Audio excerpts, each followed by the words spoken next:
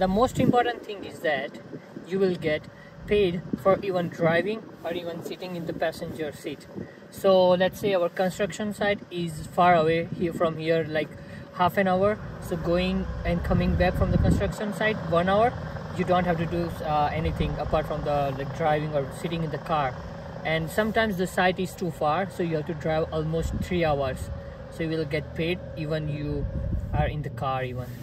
And after that, you have to do, when you reach construction site, you have to just do prep work, and then you just start your day very well. This job helps really in PR, so it's considered as a not pay category, and it will help you to gain PR points while you are applying for permanent residency file in Canada. So बहुत अच्छी बात है कि आप लोग को ये job में से अच्छा पे भी मिल जाता है और प्लस PR के लिए भी हेल्प मिल जाती है.